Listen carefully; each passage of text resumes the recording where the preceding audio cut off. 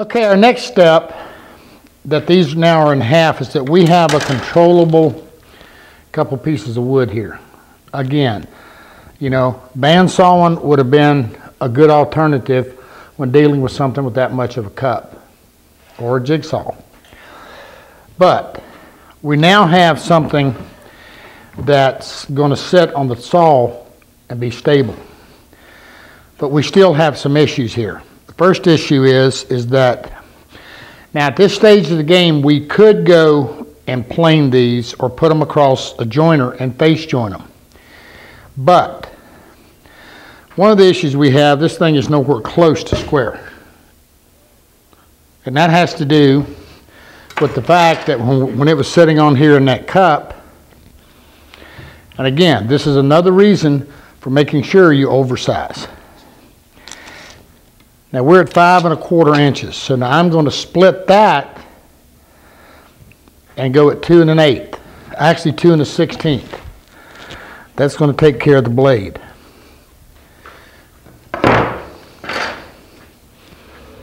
I'm not thinking, it's not 2 1/8, it's 2 5/8, and again I'm going to drop back to 2 9/16 for the blade. I just want to half it.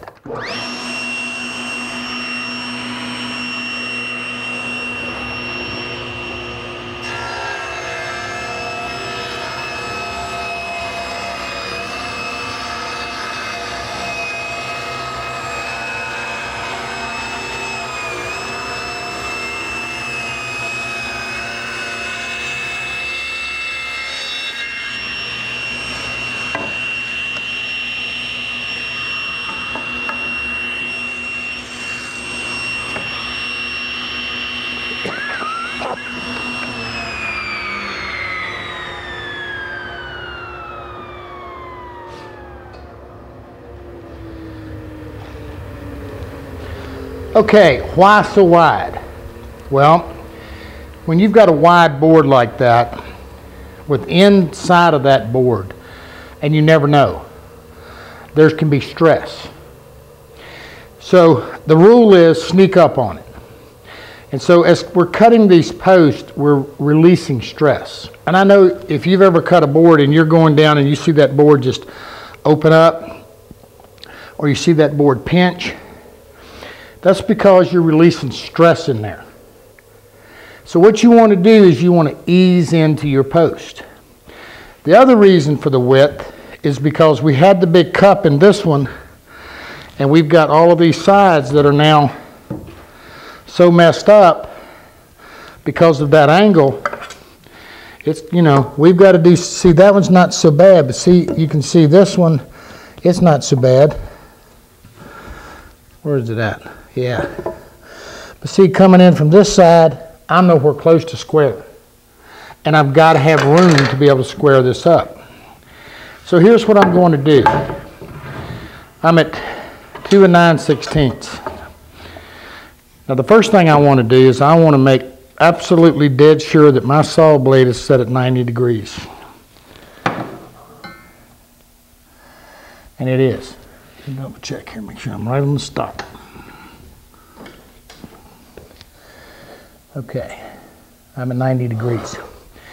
Now here again, if you have a joiner, you could just go join it, but you still want to rip all of this apart before you do, because you want to release any tension and any pressure in there and give yourself enough room to be able to come back and mill a nice straight post.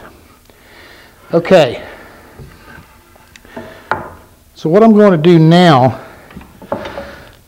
is I want to see what is my straightest side. Boy, that one's nice. You got to see this one. Talk about that width thing. See, once we got down to the two pieces, we're not getting near the deflection that we were originally, see? But notice something, we're still maintaining our thickness. So what I'm going to do is I'm going to set this at about 2 1/4. Now this is my straightest side. I'm checking this. This is pretty close to square. It's not perfect, but it's pretty close.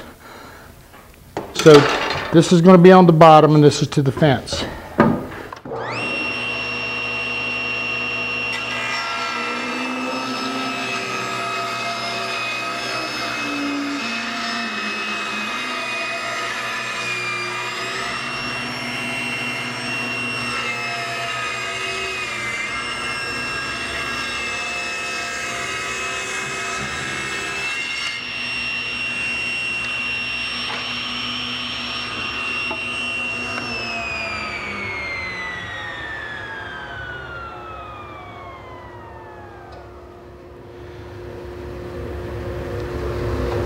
Now what I want to do is I want to use this as my indexable surface. Again, I'm still not going to size. What I want to do now is I want to turn it and cut it lengthways. But I want to look down this, and what I'm seeing is this has got a little bit of a bow this way. So again, I want to go point to point.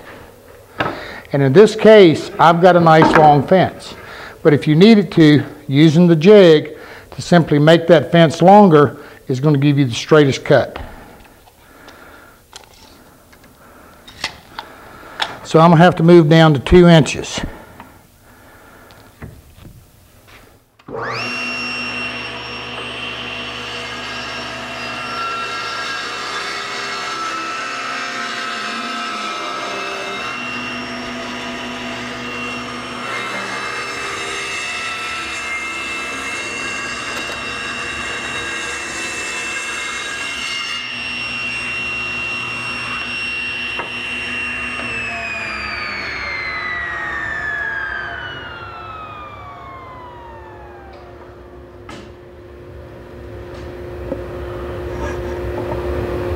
Okay, I now have 2 square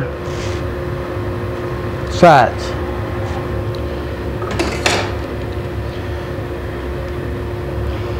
Okay, I'm gonna go do the others. We'll be right back. All right, now I just want y'all to notice I got sawdust because I've got my overhead dust collection on this removed so you can see what we're doing. So this actually is a case removed for photographic, what's the term? Removed for photographic clarity. Make sure you use your guards, guys and gals. Okay, what I've done now, I have 4 posts cut, and on each post I have 2 square sides, 2 indexable points. Now I need to bring that into 4 sides. So here's what we're going to do. This is squared to this. So we're just simply going to use this to cut this side, then turn it and hit this side. Now, I'm going to go hit the sides. I was at 2 1/4. I'm now dropping down to about 2 1/8.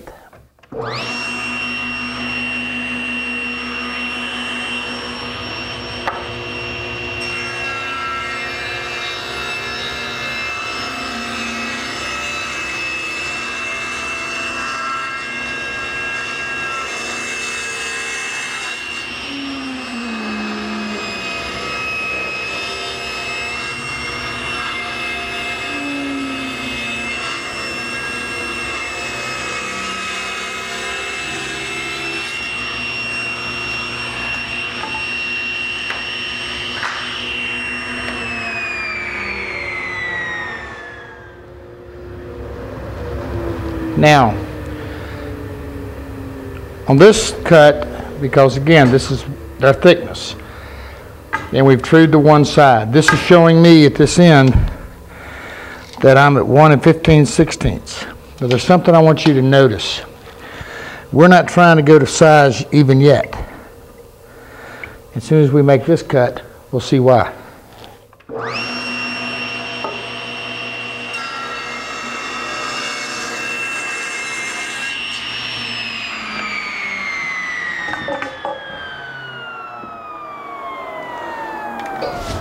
All right. Now here's what we have. Let's think about this a minute. We've taken this big piece of poplar and we've opened it all up. Now this wood is kiln dried. You know, kiln drying is like baking bread or a cake or something. No matter what you do, that bread isn't going to get as done on the inside as it is the out. Well, not supposed to anyway. How many of you ever had your mama want to smack you because you didn't close up the loaf of bread? And what does she tell you? It's going to dry out. Mama didn't want that loaf of bread drying out because she understood something about wood, even though she didn't know it. What we've done is we've opened all of this wood up, and no matter what you do, the inside of this is not as dry as the outside. Well, now that we've removed the crust and opened it up, guess what's going to happen? You got it. It's going to dry out. Just like not putting that top back on that, twisting that bread back. And that's a good thing, because that's what we want. We want our wood as stable as we can get it. Now, as you've noticed, we're wider than we are thick. Here's why. The width in this is where the most of the moisture is going to be. You know, the top and bottom of it is going to dry out. It's that inside. And what's going to happen as those sides dry, they're going to pull. As the moisture releases, it's going to shrink. You know, it could just be a 1 or 2% difference. It doesn't take much. And that wood's going to move. So what we're going to do now is we're going to lay these out and just let them acclimate, adjust to their environment. They're still big and they're still thick. So if we let that happen and we let them adjust, then when we take them to full size, we're not going to have issues. Acclimation of wood, very, very important. You want to take your wood when you get it from a mill and you want to skim plane it lightly. Again, take the crust off, or if in case of heavy wood, rough cut it to size and let it further dry out and acclimate. That will give you the most soundest wood, and that you can get straight and remain straight. That's a big key. Now, don't stack it on concrete unless you put down some plastic or something. And if you do, make sure you put something under it so air can move around it fully. The best way to do it is just lay some stickers on it and put it up somewhere to dry. How long? You know, 2 or 3 days, a week, but let it dry. So as you can see, in this phase of building the pie safe, we're fixing to build one. We're getting everything ready. So the first thing we wanted to do was get our post cut and opened up. Now what I'm going to do is I'm going to go do the wood for the other two, so we do the same thing. Then we're going to go look at skim planing some wood, get it ready, and we're going to start looking at gluing up some shelves and stuff. Again, thinking ahead, prepping ahead, giving our wood plenty of time to acclimate, adjust to its environment. There's nothing anybody can ever tell you that's going to help you anymore. Especially, you know, you see a hardwood guy installs hardwood floors in a house. He wants all that wood taken in and left in that house for a while, so it acclimates to the environment. And if he's doing it in the winter, he wants the heat on. And if he's doing it in the summer, he wants the air conditioner on.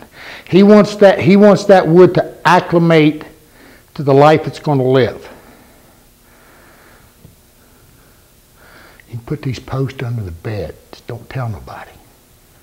Good place. Okay, we're now in the back of my shop. And we've planed all of our wood, and we've got our wood is pretty much acclimated. But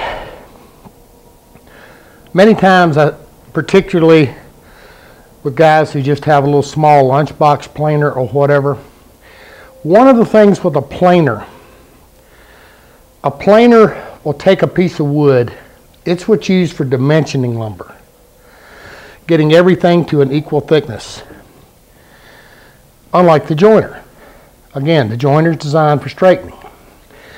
But oftentimes we run into something where the joiner is too small. And there's many different ways of doing it, and we'll look at that in a little bit. We affectionately refer to this as a planer dog. That's this jig, and I'm going to show it to you in a minute. Here's a piece of maple, and we've definitely got a twist in it. Now, another way of doing it, of course, is, like I said, just to hand plane the corners, and we'll look at that. But here's a trick. If you look at the planer dog, this is wide enough that it'll go through a lunchbox planer, and you can make it any length you want. It's simply made out of MDF. And on the back of it, it's ribbed, kind of like a torsion box, so that it's good and strong and it's dead flat. So what this is going to do is create us a platform.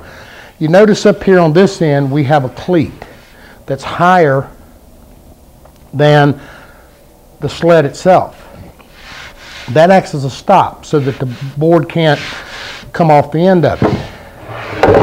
If you have something really bad, maybe adding a little double-faced tape or something might not be a bad idea. But here's the essence of what's going to happen. I'll take this board and it's twisted. I want to go to the opposing corners, the low corner, and I want to equalize this to where this board is setting flat. This board is setting stable. I don't want it rocking. So all I'm going to do is I'm going to take a little shim, just a little piece of wood, and I'm going to tape it onto the corner. You may have to experiment and play a little bit with your thickness to get it right.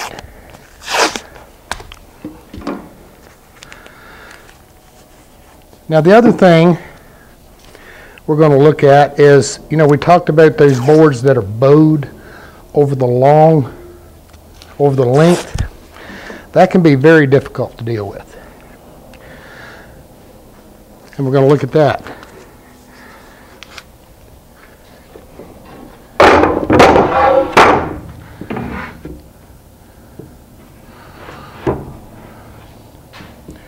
All right, we need just a little bit more.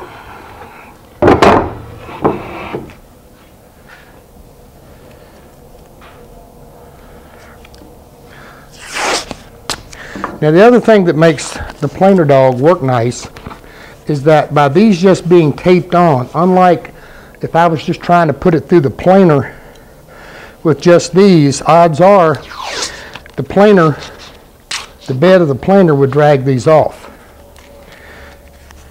In this case, the board itself is not moving.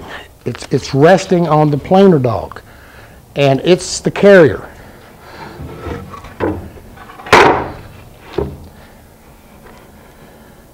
All right, see, I'm not rocking.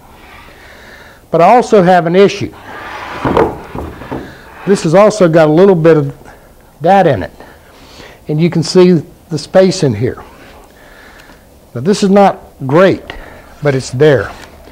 So what I'm going to do is I'm going to take another little longer shim, and I'm simply going to get under here. There we go. Now here's what happens.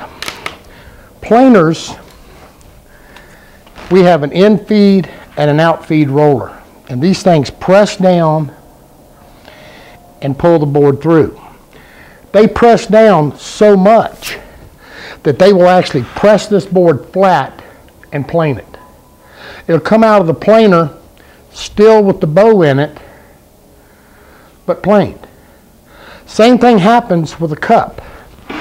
If this board had a big cup in it, what would we want to do? You're right. We want to put some shims under this board so that it can't move.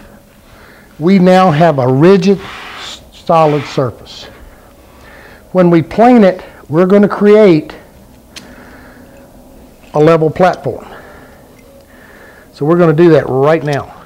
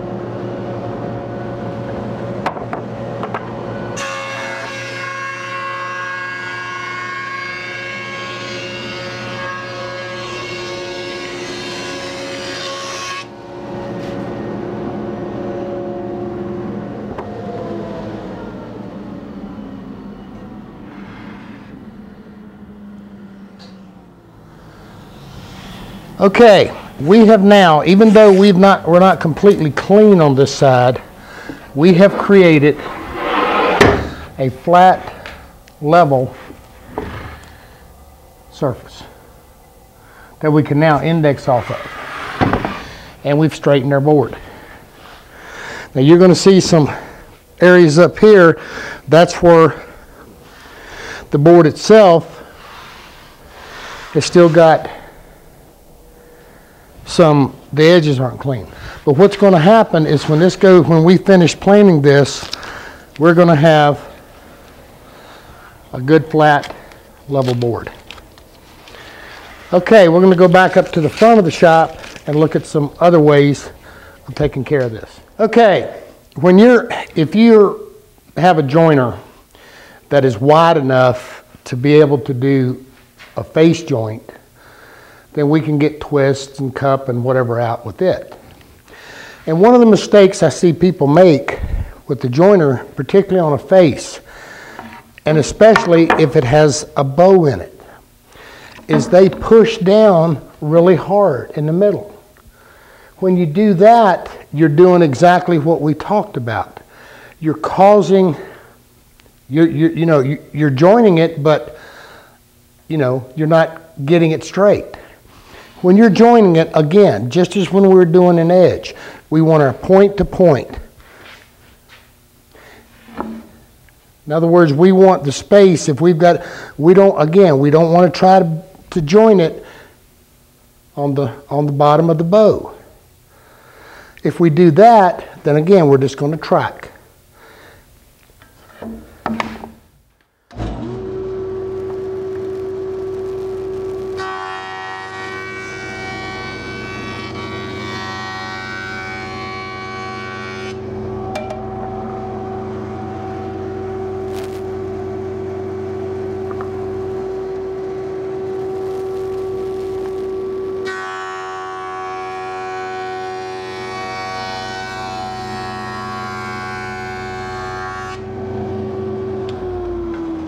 Make sure when you're joining it, you keep your pressure on the back of the board and on the front of the board the very best you can. Avoid pushing down and trying to push the bow out. Because then, by doing it that way, you actually straighten the board. Okay, the last way, and a good way of doing it, is with a hand plane. So let's go look at it. If you take a look at this piece of poplar laying up here, you can obviously see we got some issues. And of course, you try to avoid material like this, the best you can. But sometimes it's, once you skim plane it and it acclimates, you can buy the straightest of wood and it can move. The secret to this is, on something like this, is to work it in as short of pieces you can. If we were going to use this to, say, make a top of a door, or one of the rails here, or in this case a side panel, if I take this, that end of that board, and I'm just going to go to full width, that's 17 inches. If I cut this 17, 18 inches, then this is going to lay down a whole lot more. I'm not going to have near this much issue. So trying to work this piece of wood in this long of length is futile. You know, you might get it flat and straight, but the issue is going to be is that you're actually going to wind up with not much wood. So again, just as we looked at with that cup, of letting that cup come down and bringing it together, or working our post out, same thing applies here. Let's go with the shortest length we can. I'm going to cut this, we'll come back and look at it. Okay, with the end of that piece of poplar cut, while we still have some rock, we don't have near what we had, nowhere close. And this is something we can work out. But what we want to do is we want to make sure we mark our high corner, which is the corner that's on the table. These are the two corners, and what we got to do is bring these two corners down to match the two that are elevated, which is going to be this corner and this corner. It's always the opposing. By simply taking a hand plane and working these down,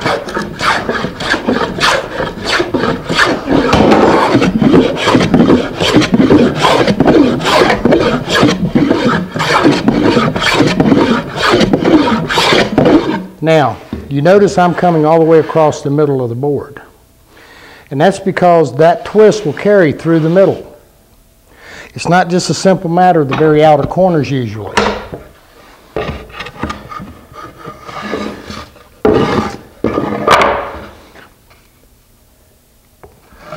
Still a ways to go.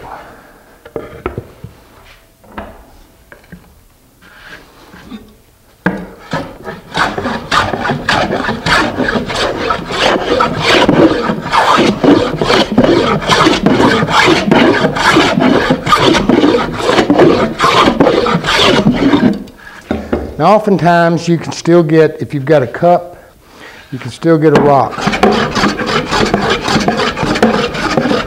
So I like to run across it flat, straight across.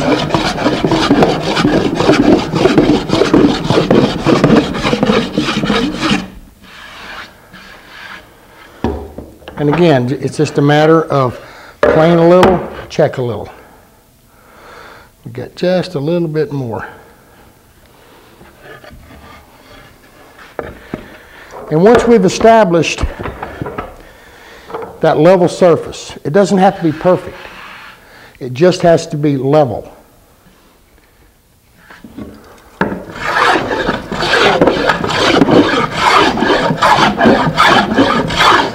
As you go from corner to corner, spread it out.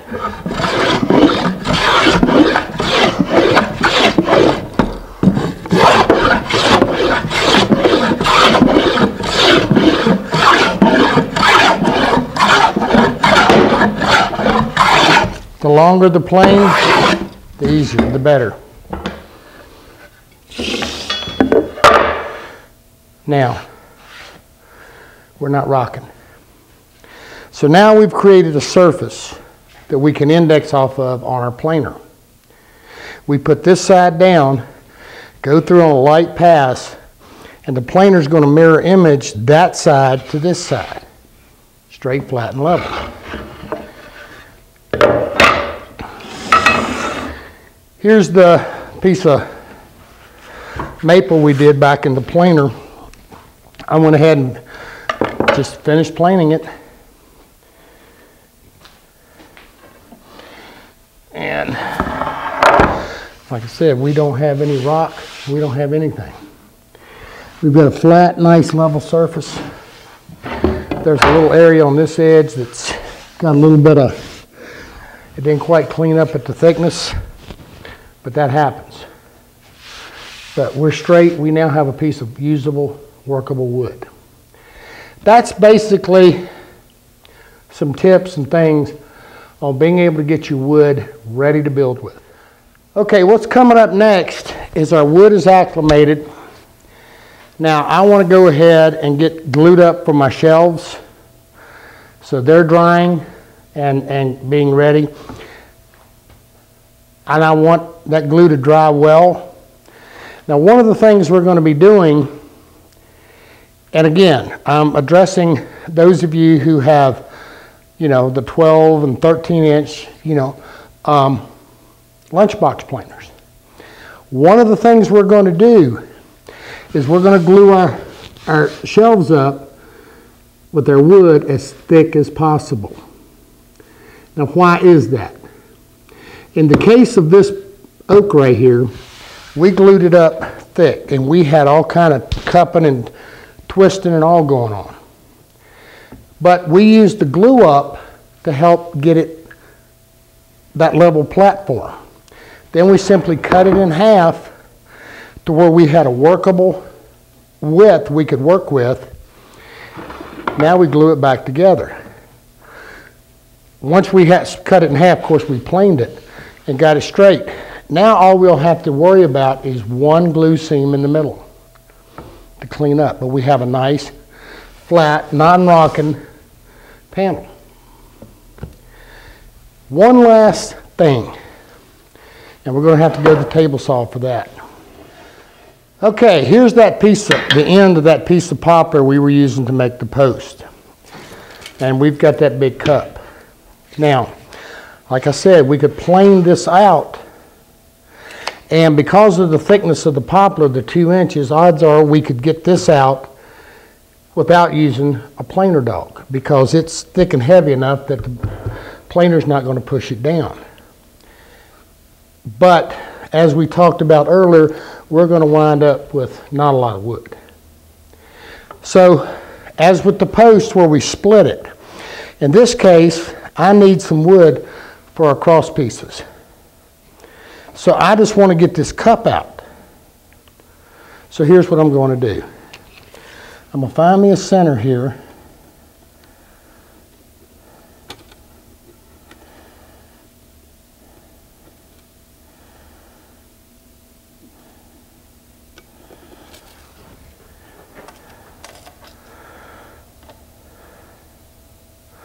Now we already looked at where it pinched when we tried to do it, when we did it on the table saw. So what we're going to do is we're going to go to the bandsaw. And we're just going to cut it close as we can.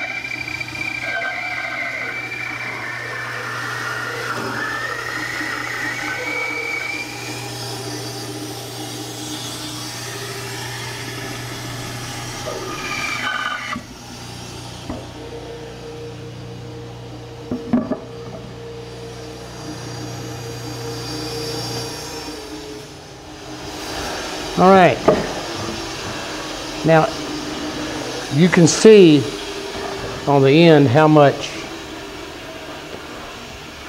we've got. So now indexing off of my sawn side, I'm going to true the outer edge.